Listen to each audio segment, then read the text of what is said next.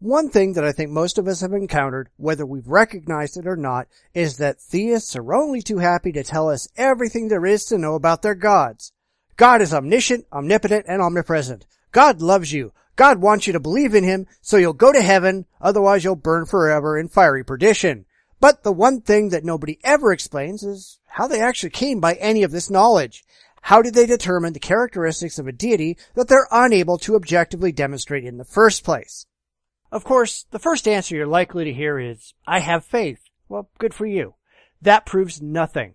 Faith is a measure of belief, not of fact. There is no way utilizing faith to objectively demonstrate that the object of your faith is actually real, and that's a problem, especially when you're trying to debate the subject in public. Ultimately, that's no better than saying, I'm right because I say so. It's just irrational. Besides, these people really don't accept faith as evidence anyhow. They accept their own faith, but not the faith of others, especially if the faith of others contradicts what they believe. They're only too happy to tell you about their faith in their God. But the second someone else tells them about their faith in a different God, it all becomes entirely irrelevant, even if both parties believe equally as strongly. Faith isn't a means of discovering fact or identifying truth. It's just a way of pretending that your strongly held beliefs actually mean anything. And I'm sorry, but they just don't. Then you'll get people who proclaim that some religious book somewhere tells them about their gods, but that just moves everything back a step. How did the people who wrote the book know any of the things that they claimed about their gods? How do you know that they actually knew it? How did you actually test their claims to prove that they are in congruence with objective reality? The Harry Potter books claim that there's an evil wizard named Voldemort.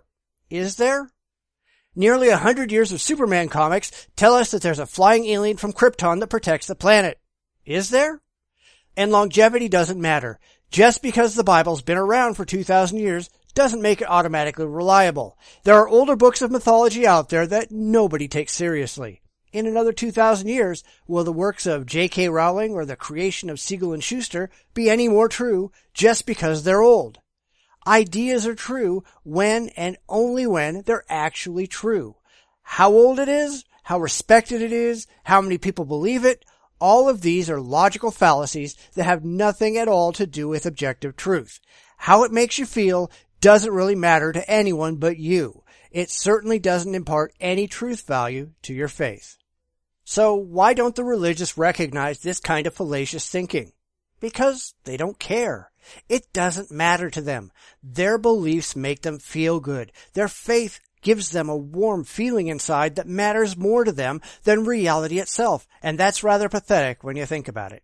Of course, we can't forget that this applies to more than just the religious. It is an epidemic across the whole of the human species. There are people who believe in alien abductions and lake monsters and giant-footed creatures in the woods. There are people who are convinced that the Illuminati runs the world, that there are massive conspiracies that seek to keep the common man ignorant and under the thumb of the powerful, and that if only they can get the word out, they can be heroes and save the world. These people have something seriously wrong with their mental processes, but no more so than the religious. They are uncomfortable acknowledging their real place in the cosmos. They desperately want to be important, even when they're not. And they want to become a legend, and they are, but only in their own minds.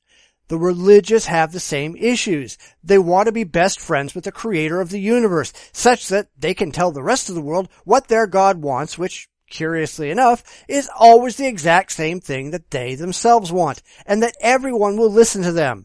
There is no significant difference between the pathology of the conspiracy theorists and the pathology of the religious believers. Neither side can prove their claims, but both have absolute and unshakable faith that what they believe just has to be true.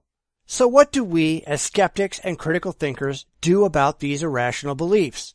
Well, there probably isn't a lot that we can do, at least not directly. Our evil atheist brain control device is yet to be perfected, so all we can do is keep asking questions and pointing out fallacies to anyone and everyone that makes them.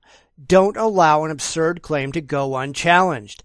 Ask a lot of questions, demand answers, point out where those answers are ridiculous, and explain why they're ridiculous.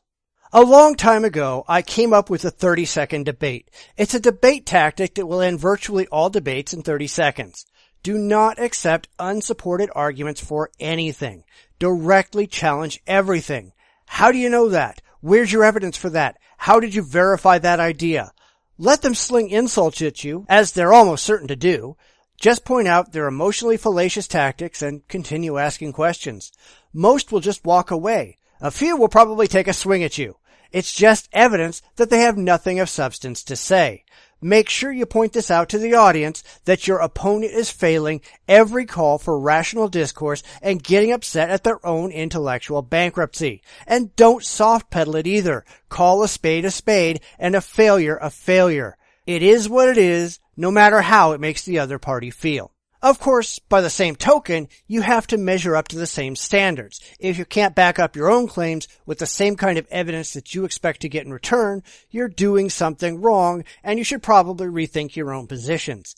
Take the high road and demand the discourse come up to your level. Never let the discussion sink to the wishful thinking and blind faith of the believer. If they can't prove their claims, point it out, prove your own, and wait for them to take the next step. Man has evolved the ability to be rational and to think about things critically, but a lot of people are more comfortable relying on primitive emotion for everything. This is unfortunate, but we need to change the standards and criticize those who refuse to meet those standards. We no longer live in the Middle Ages. We're better than that today. Modern science has given us the tools we need to discover a great deal about the real world. There's no reason to put up with those who refuse to use those tools and continue to cling to primitive superstition and mythology. We're better than that. We need to demand better than that of all. Thanks for listening. I hope you liked this video. If you have any questions or constructive comments, please leave them below.